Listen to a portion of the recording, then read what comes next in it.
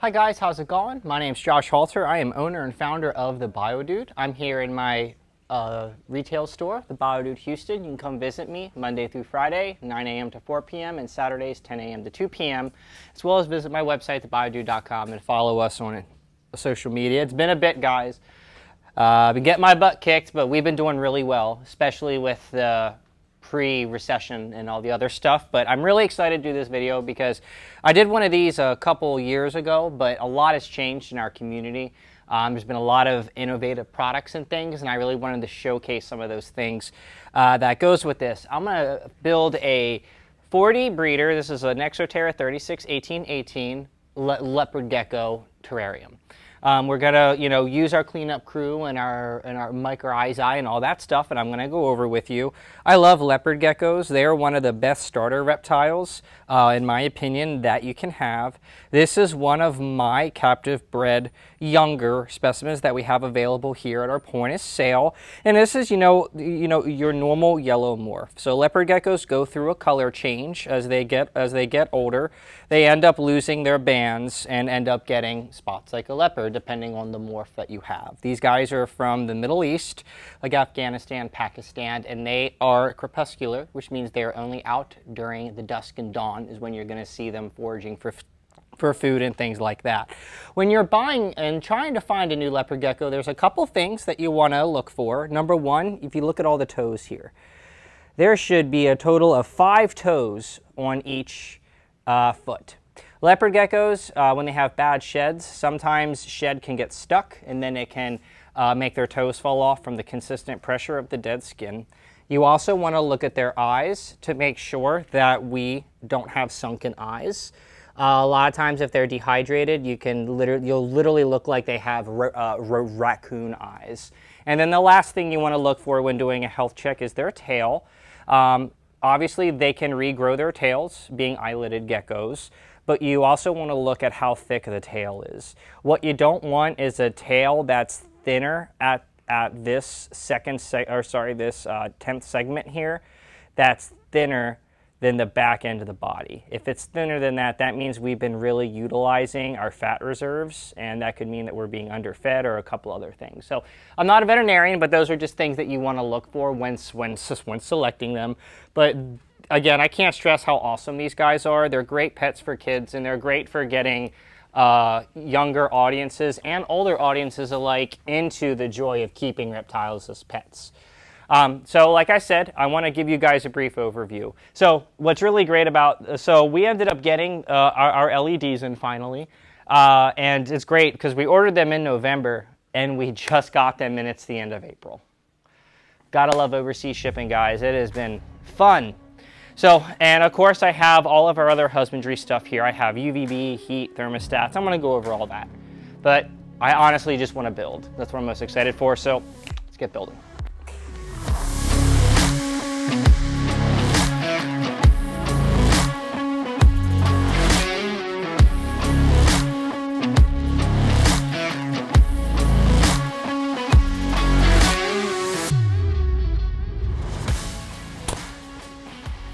So I got my Terra Sahara. You guys are fully aware of that substrate. I've been using it now for years. This is approximately 36 quarts right here. So this is exactly 36 quarts of substrate. So what I'm gonna do is I'm gonna take my substrate and I'm just gonna dump it right in here. So a 36 quart bag should approximately give you this much of a floor print when utilizing a 4D breeder. When it comes to how much you actually get out of the bag. So we try to be as aggressive as possible with putting as much in here because we know that reptiles love to dig, and it's good to have a lot of soil when you're using a bioactive substrate. Minimum of 3 inches of depth, guys, is what I recommend. So you can see right here, pushing this down. Okay. So we got a really solid, I'd say about 4.5 inches here. A little bit lower in the back, which I'm going to even out. This is a really good starting point. So the next thing that I'm going to do is I'm going to start adding in my soil inoculants and my biodegradables. So you guys know we do offer my BioShot. So essentially all you do, this is our new packaging. And we also made it a lot better. So I've been really focusing on my current products and really trying to up my packaging, as well as consistently not have our quality remain that high, which is what my customers are so used to. So I added my BioShot, and we are going to be using, obviously, detrivores, so springtails isopods. So to kind of help the plants out, as well as to help the bugs, or excuse me, the cleanup crew, not bugs, I'm going to add in a little bit of calcium into this soil as well. And that will also help some of the desert plants. So this is my SoilCal Plus right here. Okay, now again, you don't have to do this. I'm just really trying to jumpstart my substrate as much as possible. You know, so to give me the best chance of success. So after I get my inoculants in, the next thing I'm going to do is start adding in my other biodegradables. So the one thing that you are going to start receiving in your kits for your Terra Sahara kits, if you do buy a kit from me, is palm bark. Now, I've had this product forever. You can also use the instead of the fronds, but this is the actual bark pieces. It's just the palm down here has very sharp pieces to it, and there's too much labor going into cutting the jagged edges off for me to be able to scalably sell the product. So we decided to use the fronds and use it in our own isopod cultures, and we've had a lot of success with it. So I am just going to take some of the palm bark here, or the fronds, excuse me, and I'm just going to put a little bit of layer right on the top. Nothing too crazy. I still have a good amount left in the bag, and that's okay because you can add more later. The next thing that I'm going to do is I'm going to use some of my sphagnum moss. Now, this is something you're really going to want to play with because every state's different. So if you're in Pennsylvania, you're going to need to use more spag in your mixture to keep your humidity where you want it. Whereas down here in Texas, especially in Houston where it's really humid, you don't need near as much. So what I'm going to do is I'm going to open up this bag, and we got new labels. I've been working hard. This is the Chilean. So we swap out between the New Zealand and the Chilean just because it's harder to get. So we want to make sure we're accurately representing what you guys are buying. Again, I've been working really hard in fixing my packaging and some other things to make it more just better. Okay, so I'm going to take this, I'm going to cut it, and I'm just going to put in some water here into this Chilean sphagnum moss. And I'm going to take this bag, I'm going to fold it right like this. You can also do this to your 6-quart substrate bags if you need to pre-wet it. You fold it, you shake it up right like that. See how this is nice and absorbed? So we're not going to need a ton of spag in here because we are in Texas. You want the spag to be wet but not really dripping like crazy, okay? So, and we all know that leopard geckos like to have a cool side and a hot side, as well as varying humidity levels throughout. One thing you don't want to do with the spag moss is leave it on top of your substrate. Meaning you don't want to cover all of your substrate with the moss, because that'll affect how water is being passed from point A to point B. You want to make sure in your soil depth, you really want to make sure that you are accurately and thoroughly mixing your spag moss and understanding where you want your humid high or where you want your hot spot to be, so you can concentrate a little bit more spag over there to create more of a humid sauna for them. And that's going to be right back there. So I used about, two-thirds of the bag, nothing crazy. Okay, the next thing I'm going to do, you can see I got the spag, the palms, the SoilCal Plus, and the BioShot. Next, I'm going to take my leaf litter. So now in the kits, we offer multiple sizes. Let me tell you, leaves are really hard to scale, guys, but we're doing great. So we offer the 2 quarts, so anything under 40 breeder, you'll get about this size of leaves. And then anything at 40 breeder or more, you'll get the larger bag at the 6 quart. So what I'm going to do is I'm actually going to use about half. Okay, I need a little bit more. So we all know that there's really not a lot of leaves in the desert, okay? And there's not really moss in the desert. However, what we're just trying to do is accurately mimic their natural environment as closely as possible while reinforcing just the natural biological processes that are going to happen anyway, okay? And that's why the BioShot and SoilCal Plus is there. So we have our leaf litter our AAA spag moss, as well as some palm fronds in here, mixed into the Terra Sahara with some BioShot and Soil Cal Plus. Now what I'm going to do is I'm going to thoroughly mix everything together. Took my ring off so we don't have another episode of Living Treasures when my wedding ring got into a bag of soil or into a tank, and we have to go through and figure out which tank it was. That was something else. Okay, so this is all nice and mixed together. Okay, and I like to make sure that my palm fronds are buried, because what's going to happen is moisture is going to be absorbed by these, and they're going to create little microbial hotspots in your soil, which, trust me, is super, super beneficial. Now that we see that everything is mixed together and there's there's not just a single layer on top, the substrate can breathe, what you're going to want to do is, just to make sure your soil level is where you want it to be. I am happy with this soil level with what I'm doing. So what I'm going to do next is start my hardscape. So what I know is that I want to give this little guy a couple areas to sleep. People say leopard geckos don't bask. I've seen them bask, especially when the sun's starting to go down, where the rocks absorb the heat throughout the day. So I'm going to be doing my flat hide method, halfway buried into the soil, which, again, I really can't emphasize how important it is to thoroughly maintain your humidity, because we know it's shedding, respiration, and hydration are one of the most three pivotal things when it comes to proper husbandry with keeping reptiles. So I got this really, really nice cork bark tube right here. I really like this because I feel like what this is going to do is give us a couple areas to come in and out of. So I want this on the cooler side, so I think I'm going to put this like right here, right like this. And it's going to leave me some spot in the back for the cacti. So we have a little area that we can come out right here. So this is going to be the cooler end of the hide. So I'm expecting the humidity in this hide to stay around 30% to 30 to 40%, and around 82, 83 degrees during the day, and as low as 70 degrees at night.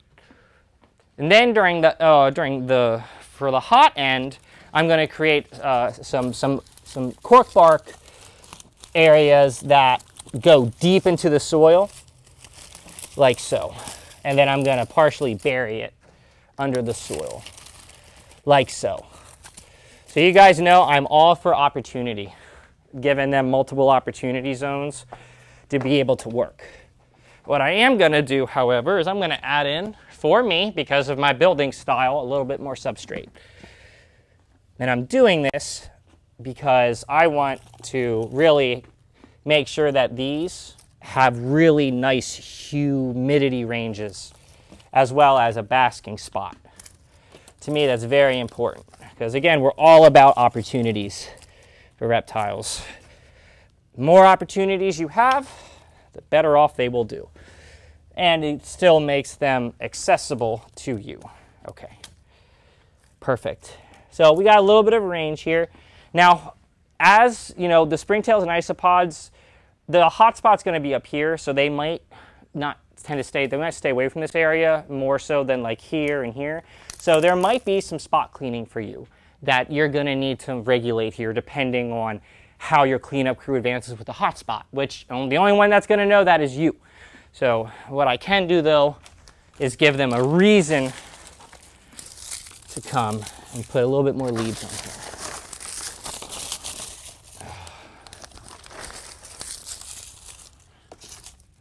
Okay, so I did end up using my full bag as I wanted. Perfect.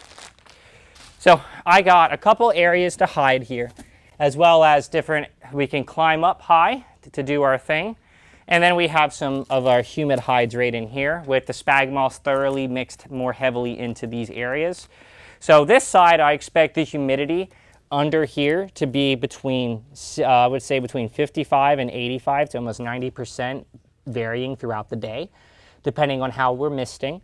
And then on the top here, a nice hot spot of around 90 to 95 degrees, 95 being pretty hot. within here, with the temperatures probably reaching low 90s to mid 80s. So lots of different ranges for them to thermoregulate. So to maintain that, I recommend using a thermometer hygrometer. So this is my thermometer hygrometer that I manufacture. The probe's nice because you can open it up and you can put the probe really wherever. So let's do that. All right. And then there's the battery right in here. And then once we get the battery in, we just turn it on and then we put the probe anywhere we want. And what's nice is this cord fits in the back of the holes in the Exo Terra for the other stuff. And then you can just seal it shut and then move the cord wherever you want it. You just want to make sure you don't put it directly under the heat for a long time, especially if it's a spot ball, because you don't want to melt the plastic. Food for thought. Okay, so I really like this hardscape. However, I think there's one more thing that I want to do for that hardscape. And I got a piece of ghost wood right here. So when selecting branches like this, you don't want it to be too thin that can't fit their little bodies onto. That's really important. So I'm going to put this right here. Well, first, that can go like that, perfect. So what I want to put up here, obviously I don't want this to be completely bare, but what you put under here has to be able to handle a light, like at all times. So it really can't get cooked. I really can't think of something better than an agave. So this is a spaghetti agave. This is a really popular plant for people used for herbivores and omnivores. So, so we rinsed all of these plants before we put them in here. I am going to be doing another video soon on how to de-dirt your plants and how to safely clean your plants before putting them in your terrarium. Because, you know, we do everything we can to make sure that there's never anything else in there, but there's only so much that you can do. So, you know, pretty good. All right. All right, then we're going to take this. I'm going to put this right here. I want to make sure that the root systems are completely nice and covered. Perfect. I like that. I'm going to take this,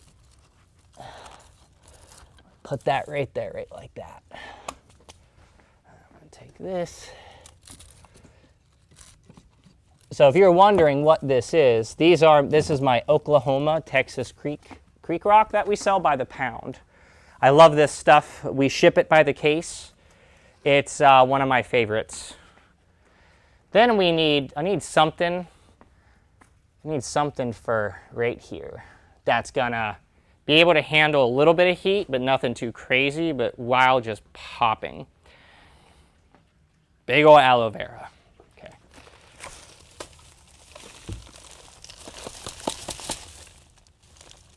Man, this one's almost, it's a good thing I got it out of this pot. The roots were becoming unhappy. A lot of large roots. And this is my cacti right here. It's an Apontia. I'm going to put it right back here. This is another good plant that you can like use and have it have access to the heat without, you know, becoming too much. Okay. Okay. All right. I dig it. So I'm liking what we have so far, but the next thing I really need to figure out is how accessible are my water bowl and my calcium bowl, and if you rotate out your calcium bowl with a feeding bowl, like when you're feeding roaches and things like that. So I got the Fluker's ReptiBowl right here. This is the medium one. This is probably one of our top selling water bowls. I really like it. It looks good. It's clean. Okay, and so this is what I'm going to use for the water. So and now I like this location right here. It's away from the hot spot. It's easily accessible, and I can clean it up. We've got a water bowl. Next comes the feeding bowl, or the calcium dish. So some people like to offer a calcium dish. I do, just because I think they'll benefit from it, and I like having it in view. So that way I can make sure it's staying clean like my water. So I'm actually going to put that like right around right here. All right, so I'm going to keep on planting. So I got some really beautiful cryptanthuses. This is a Cryptanthus elaine, very, very popular cryptanthus that we sell. Very easy to grow. It really doesn't need a lot, which is great. And what I am going to do is I'm actually going to do this one a little bit different. I'm going to take a little bit of that spag moss that I have, and I'm going to flatten it out like this. Okay. I'm going to take very carefully the root structure of the elaine with the soil, and I'm just going to fold over the spag. Now what this is going to do is encapsulate the roots with a little bit more humidity, so that way it can handle these drier periods, okay, that this tank is going to have. And then I'm going to put this right here, right like that. Oh, that looks beautiful. Okay, my calcium bowl right there.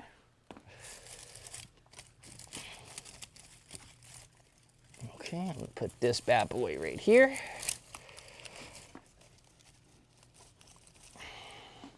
Love the earth stars. Love, love, love the earth stars. Okay, I got another really beautiful aloe right here, and this one actually flowers. As you can see, I wish we could have got one that was blooming, but I don't think we have any currently that are blooming. So, take this. You can see their root systems are very simple. Okay, but what's important is you want to make sure that all the root systems are completely covered. So I know my water bowl fits perfectly right there, so I am going to put this. I feel comfortable enough to put this right here, that I can have my water bowl here, but not disturb the plant, while making sure its roots get what we need to survive. Look at that. Okay. All right. All right, next I have another earth star right here. Let me see the scissors. This is bugging me. This is another trick. If you don't like the size of the palm fronds, just cut them with scissors. Really easy. Okay. There's a lot of cool options here.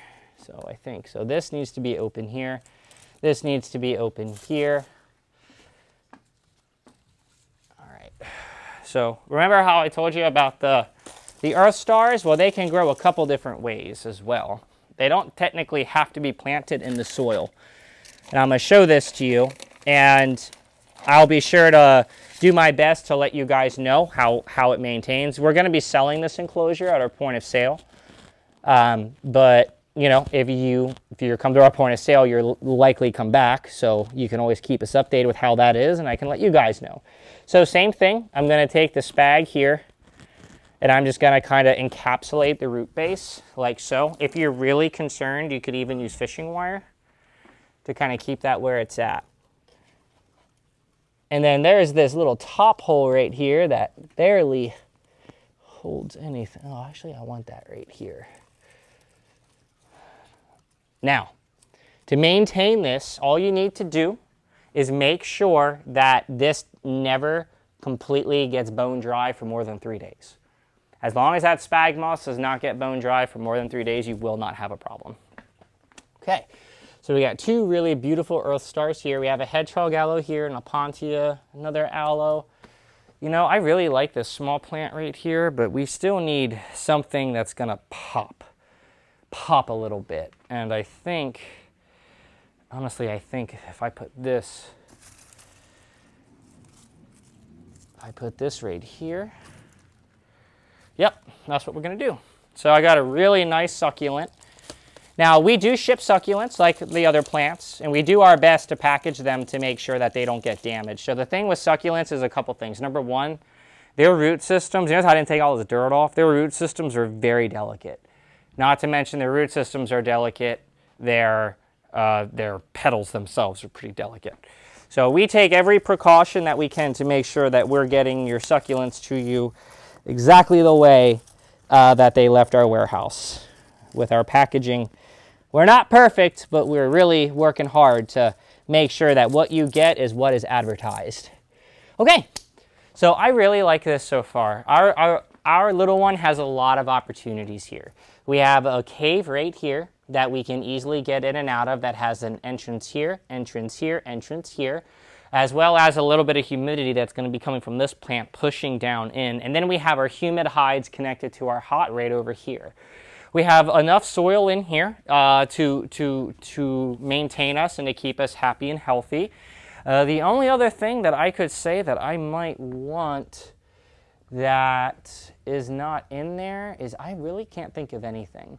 I like, for leopard geckos, it's not that they can't climb, but they don't have the lamella on their fingers, so they're their claws.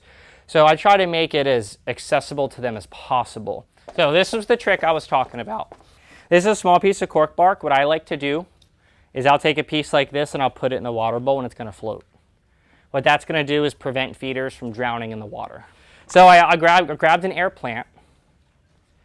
Air plants do great in leopard gecko setups. All you need to do is directly mist them every couple days. And I'm actually, as much as I would love to put this right here, I'm not able to do so because the hot spot is going to be right there. So it would literally get cooked. What I am going to do is I'm going to put it and tuck it in right, I guess I could go right there. That's going to be a little tight. Perfect. Boom. I like that there. I think that looks pretty neat, and it's a little bit different than what we were doing before. Okay, so cover it one more time. We got the Terra Sahara. We got the different biodegradables mixed in with your biological drivers, as well as all of our decor. Next is adding our cleanup crew. So first we have some springtails in here. So this is a very, very small amount of springtails. We're going to be putting in a lot more. I really wanted you guys to see that they're on the charcoal. Okay, so what I'm going to do is I'm actually going to put them right back here. And since we have the calcium in there, that should help. And then where I put the springs, taking a tiny little bit of spag on top of that charcoal, I'm just going to cover that charcoal up and just kind of cover it with soil. Here we go. Okay, over here we have a good amount of different types of isopods.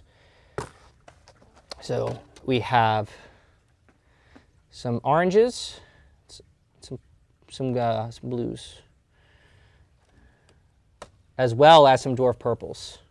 We've got a whole bunch of stuff in here. So let me find some of those purples.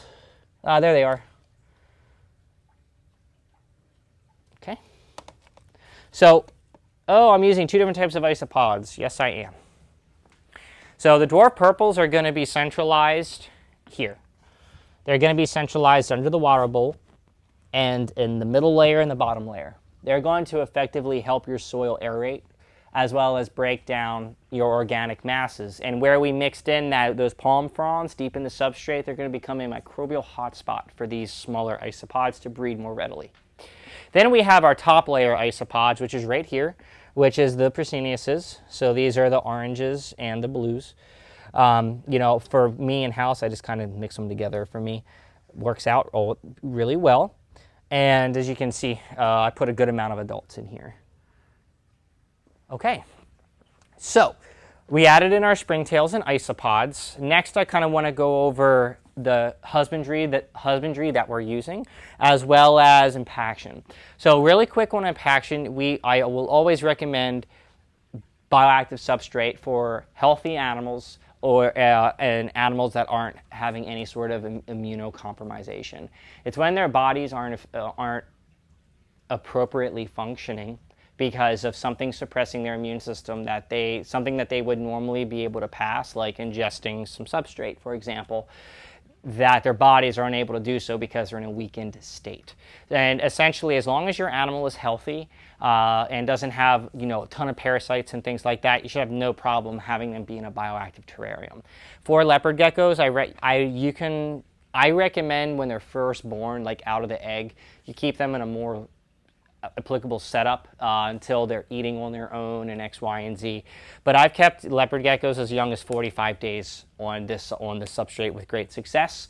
But again, I also know what I'm doing. So it's one of those things like, you know, you could always wait until we are about 3 months old and then introduce in there, depending on where you're getting them or if you produce them yourself.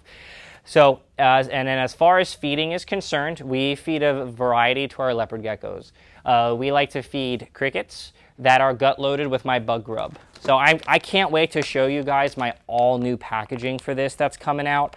All of my substrates now have, or excuse me, all of my diets now have a guaranteed analysis backed by the FDA and an ingredient list, as well as all the other good stuff on there with much better packaging and better pricing. So I'm really excited about that. But just to kind of show you guys here, here's the bug rub that I just put some crickets in a bin so you guys can see. So this is how we gut load our crickets. There's a lot in here. We're going to be taking this ball of bug rub and putting it into the master cricket bin. But essentially about 4 to 6 hours before we feed our leopard gecko, we always make sure that they're gut loaded appropriately. If you're not sure what gut loading is, feel free to check out my other video about bug rub, and that goes over to how that works. And then for the crickets, you never want to go with a space bigger between their eyes. So a good rule of thumb when looking at feeder insects such as soft-bodied roaches and worms, the space in between their eyes right here is the largest prey item that is recommended to feed them. Okay, that's a pretty general rule of thumb for these guys. There you go. Now, for the daytime, we will be running a couple things. So number one, during the day, we have my Glow and Grow LED light. This is my 22-inch version. And again, we just finally got these back in stock after being sold out for like 6 months. It hurt my soul very much. And they are on top of my LED props, okay? Next, I highly recommend, this is Arcadia's Shade Dweller UVB. This is only a 12-inch light. So it's recommended to have your heat lamp be right here. So I'm going to be putting the heat lamp right here, like this, okay? So that way the heat is centralized right here. Right next to the heat lamp, going this way, that the bulb is going to be about 12 inches away, or 2 inches away from the heat dome, is going to be the UVB bulb. So during the daytime, we are going to be using a 50-watt deep heat projector. Okay, I really like the deep heat projectors because they give out infrared A and infrared B, which is very, very important, just like the halogens do. But this has a really good cutaneous, what's the word I'm looking for? This bulb is extremely effective by going in through their skin, through the cutaneous layer, and actually hitting their musculoskeletal system, which is a big reason, which is how they thermoregulate in the first place. When you are using like infrared C, like ceramic heat emitters, it doesn't go down deep into the cutaneous tissue as compared to like a deep heat projector, which is what makes these bulbs so good. And then another option is a halogen. So we're starting off with a 50. Like I said, we're going to have the hottest as a 95 for me. That's always where I've kept them, but it's going to average probably around between 92 and 94. So it's going to be one of these two bulbs that are on during the day. Also during the day, we're going to be running a UVB. This is this is not a high Ferguson zone. This is for animals that get exposed to just a little bit of UVB, but it is still recommended to them because reptiles are powered by the sun. So it's important that we mimic that as closely as possible. And then the Glow and Grow. So all of this is going to be on during the day. We are also going to have our glow light specifically plugged into a thermostat. Now, it's very important that you look at your bulb when using a thermostat, because if the thermostat is turning the bulb on and off, on and off, on and off, some bulbs can't handle that. So you really want to make sure that you're looking at the quality and the brand of your bulb with how they work with the thermostats. But Exo Terra makes a really good budget thermostat. Handles up to 300 watts. It has a dimmer in it. You know, and of course it makes you safe. And provides proper temperature to your leopard gecko. So the glow light's going to be hooked up to the thermostat to have that high of where we want it. And then as a backup, we'll be using our thermometer hygrometer placed throughout the enclosure to make sure we are getting the accurate measurements that we want. We are going to let this tank cycle for, I would say, you know, a couple weeks until we actually have really healthy springtail populations and stuff before, like, we put an animal in here. But I am going to put the leopard gecko in here just so I can show you guys. And of course to get footage of how happy he is. So as far as supplements are concerned, there's a lot out there. Since we are providing UVB, you do not want to provide calcium with D3 because your gecko's body will automatically produce the vitamin D3 for musculoskeletal strength and breeding strength, all that stuff, with UVB being provided. If you don't provide UVB, you must provide a calcium with D3. Again, if you do not use a UVB bulb, you must use a calcium with D3. And then for a multivitamin, we highly recommend a multivitamin that does not have D3 in it, and that is the Herptivite. Which is, again, really, this brand's been around forever.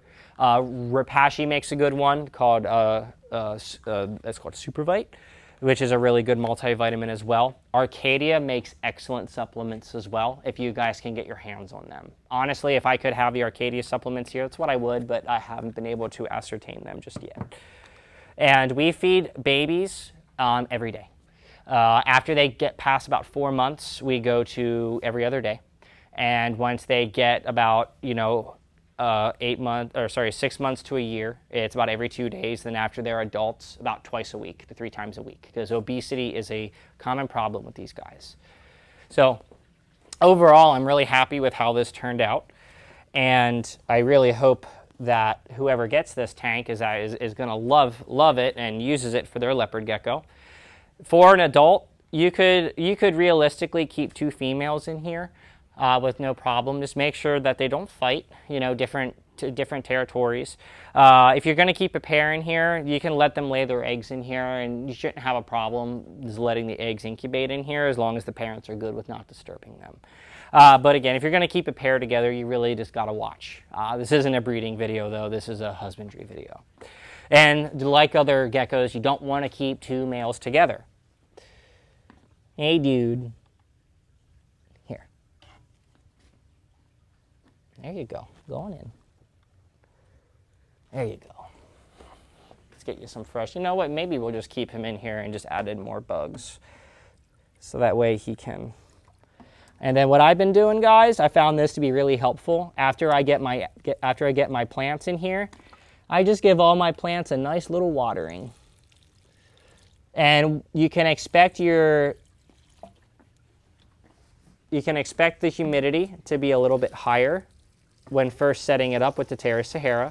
But again, you want the top layer to be dry and the middle and bottom layers to be moist, but no water pooling at the bottom. And as far as what we feed this little guy, I apologize, I only said crickets. We also offered soft-bodied roaches, small silkworms, small hornworms, and as well as occasionally munches on an isopod when we can get our little hands on them. As far as a feeding dish, there's a lot of different options out there for you. You just got to kind of look and see what's best for you. You can also train them for tongue feeding, which is a really neat little thing. Hey, dude. Oh, you're so cute. But again, guys, I really hope you enjoyed this video. I apologize I haven't been able to do as many. My life has really turned into managing BioDude instead of actually getting to play with the animals as much, which is a challenge for me, but it's my job. But I really appreciate everybody's support, especially this first quarter. It's been tough, but we are coming through with flying colors, and I wouldn't be here if it wasn't for all of my staff and all of my supporters. So again, my name's Josh Halter. I'm the owner and founder of the BioDude. You can come see this tank, and you can come visit my store here Monday through Friday from 9 a.m. to 4 p.m., Saturday 10 a.m. to 2 p.m. And check me out on Facebook, YouTube, Instagram, all that good stuff. The dude abides.